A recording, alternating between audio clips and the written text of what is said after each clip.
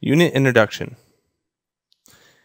Alright, in this unit we study normal mapping thoroughly.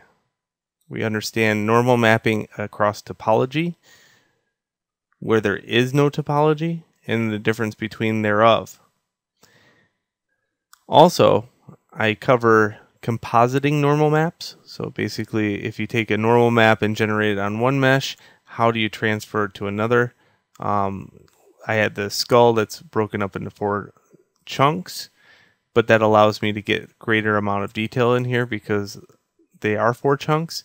How do I combine all 4 chunks normal map together into a normal map that looks a lot like this? Here, let me split the area here. Oops, that is not it. That is not it. That's it. So here's the normal map for this skull, but they were 4 separate maps altogether. So I combined them into all one on a 2048 by 2048 map. So that is covered within this video.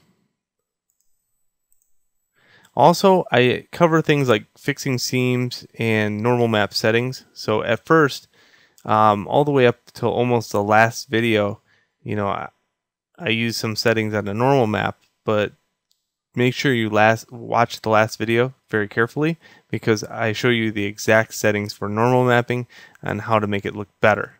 Okay, so here we go. We have millions of polygons or something like that, and then over here we have a few thousand. All right, enjoy the unit.